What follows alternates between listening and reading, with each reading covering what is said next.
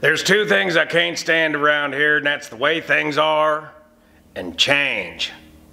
My name's Juan Brown. You're watching the Blanco Lirio channel. It's Monday the 7th of February, and today the pilots of Spirit Airlines and Frontier Airlines are waking up to the news that they are about to merge.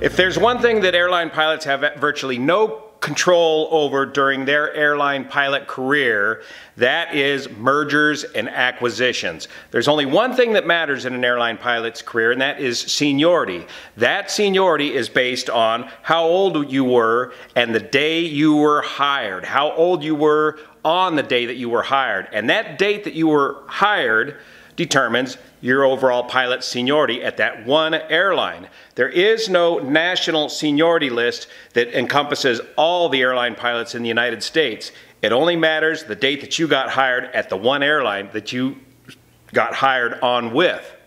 Once you change airlines, you lose all that seniority, and that seniority goes down to zero. You start all over. During airline mergers, these seniority numbers come into play, and by the time all the dust is settled, it's not considered a successful merger until everybody is equally upset about the results of the seniority merge. The deal that was announced in the news today claimed that Frontier Airlines will be buying Spirit Airlines for $2.9 billion in cash and stock. The overall deal valued at somewhere around $6 billion. Now, according to CNBC, this gives the Denver-based Frontier Airlines a 51.5% controlling interest in the merge.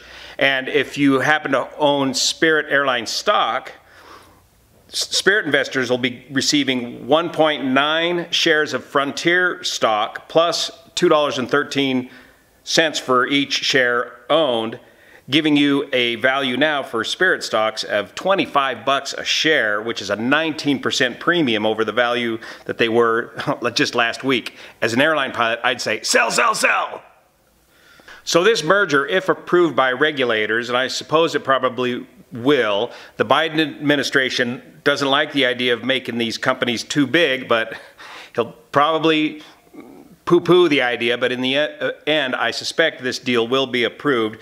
This will make this merged airline the 5th largest airline in the U.S. per capita share. Right now, how do we stand? American Airlines, 18.5% of the market share, is number one. Remember, American Airlines merged with U.S. Air. Southwest Airlines is number 2 at 17.7%. Southwest Airlines has pretty much been on their own, but they did do a little dance with AirTran, giving them the Hawaii routes, and otherwise have been just growing internally.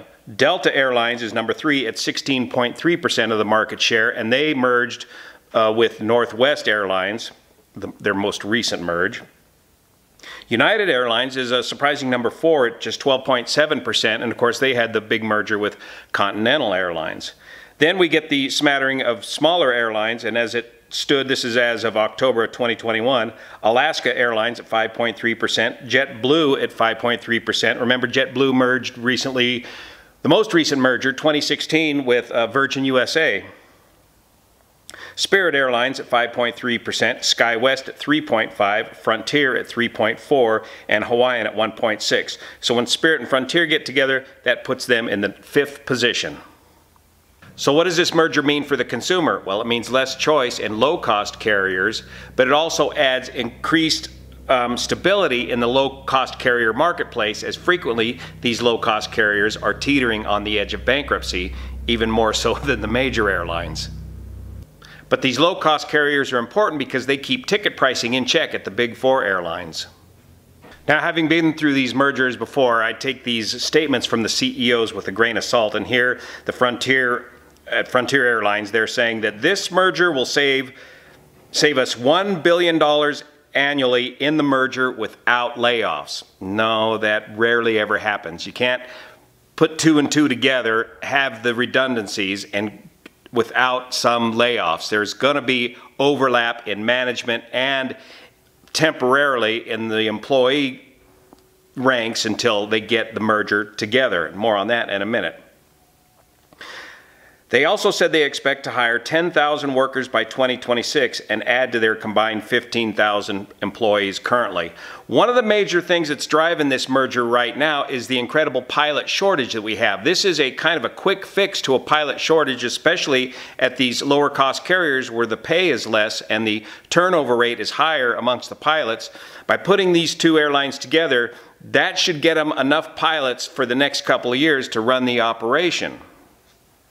Though these two airlines have announced this merger, they have yet to announce what airline is going to be called, who's going to manage the airline, and where is this airline going to be based. Well, this will all their hand will be forced by the process that the FAA will put them through in order to achieve a common operating certificate. Each airline has its own separate operating certificate, and when you merge two airlines, you're merging two corporate cultures together, and those two corporate cultures are manifested legally through the operating certificate of the airline, how they do business, how you train your pilots, how you schedule your pilots. Everything about your way of life as a pilot is determined through this operating certificate.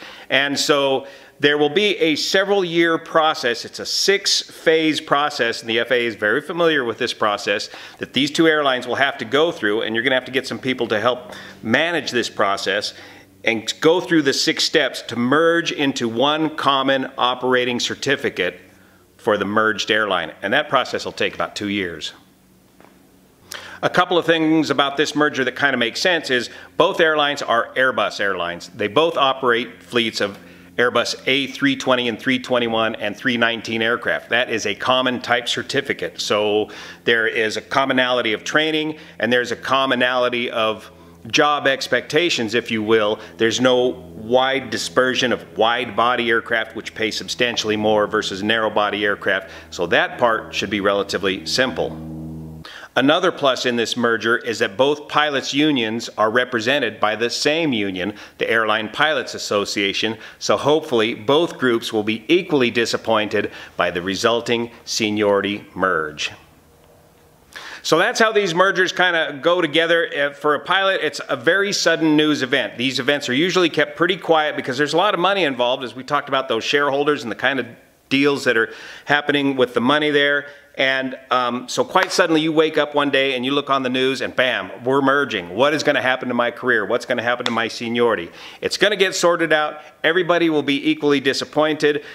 Just please remain professional in the cockpit, because the first thing you do when you get to work is everybody starts yammering on about the merger, and you want to respect the sterile cockpit below 10,000 feet. You're going to see an uptick in ASAP reports. This is how stupid things happen, like tow bars failing to get disconnected before the aircraft taxis, or taking off without a takeoff clearance. People are distracted. This is a huge distraction into the cockpit.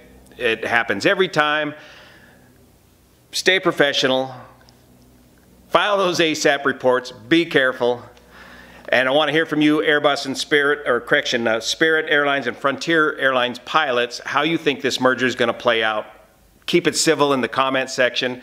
These kind of mergers can raise a lot of ire, hate, and discontent. They don't need to. Thanks so much for your support, especially over on Patreon, that makes this content possible. We'll see you here.